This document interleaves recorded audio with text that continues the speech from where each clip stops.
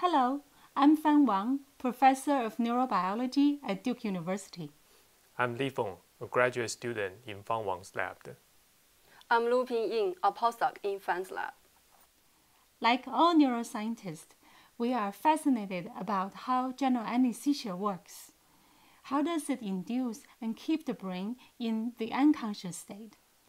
And there are many chemically extremely diverse types of general anesthetics that all can produce the unconscious state. Interestingly, sleep is a natural occurring unconscious state. Notably, all anesthetized brain and the sleeping brain share a common feature, that is, a high amplitude electrical oscillation at a slow frequency range, the so-called slow wave oscillation. This shared common feature led us to postulate the existence of a common neural substrate, and we further hypothesized this common neural substrate consists of neurons that are activated by general anesthetics. Indeed, we discover a spatial group of neurons located in the very bottom of the brain that can be activated by general anesthesia, either using neuronal activity marker force staining or in vivo electrophysiology recordings. We name this distinct population of cells anesthesia-activated neurons, or AANs. The majority of AANs sit on a tiny spot of the brain, supraoptic nucleus. There are also a sparse population of AANs scattered around its nearby area. The entire set of the neuron located within the hypothalamus, a master regulator of our bodily homeostasis and hormone release. We further performed whole-cell patch camera recording on AANs. It turned out that AANs can be depolarized by multiple distinct anesthetics widely used in clinical and research settings, including isoflurane, propofol, ketamine-xanthine, and dexmedetomidine, consistent with our full staining and in vivo recording results. Using in situ hybridization, we further uncovered that AAN express multiple neuropeptides and hormones, including vasopressin, dynorphin, and ghrelin.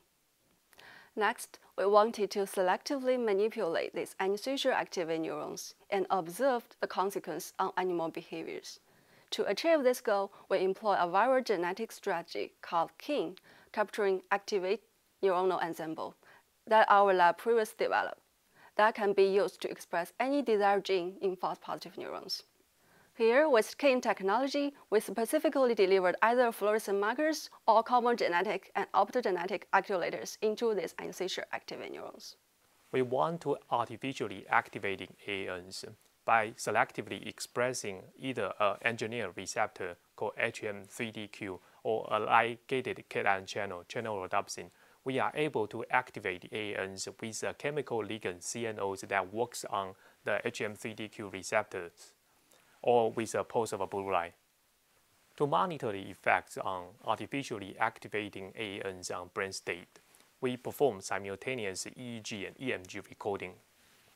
Remarkably, once we activate AAN, mice stop moving around. Their brain state change from wakefulness into a deep sleep, categorized by a strong slow wave oscillation. Even a brief AAN activations can potentiate subsequent sleep. On the other hand, if we ablate these AANs, mice reduce total sleep time, they have fragmented sleep, and even when they go into sleep, their brain shows diminishing slow wave oscillation.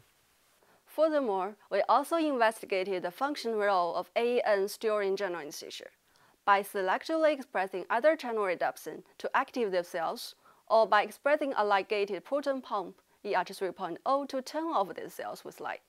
We bidirectionally manipulated AAN activity during anesthesia.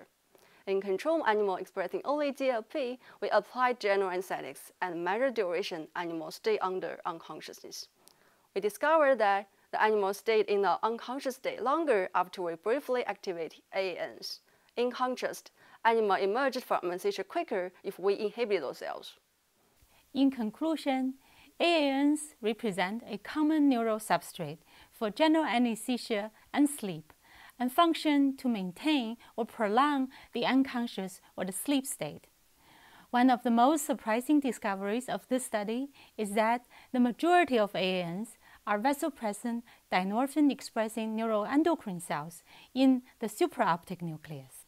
It turns out that neuroendocrine cells not only release peptide hormones into the circulation through their axonal projections to posterior pituitary, they also release large amount of peptides through massive dendritic release into the hypothalamus and to the cerebrospinal fluid. We speculate that neuropeptide signaling can last longer, and that through the cerebrospinal fluid, they can spread across the whole brain, and therefore may be ideally suited to maintain the global brain network in an unconscious state.